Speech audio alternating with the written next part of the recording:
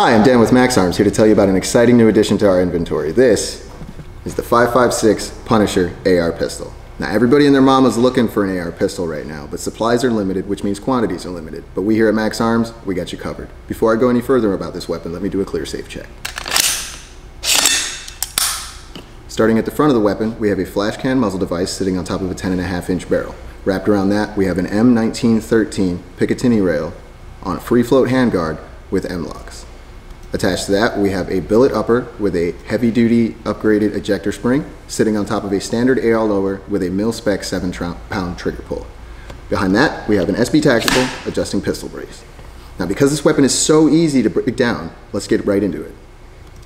Breaking down this weapon is very simple and straightforward, so let's get into it. First, we're going to pop the front and rear detent pins, separate the upper from the lower, and remove the charging handle and bolt carrier.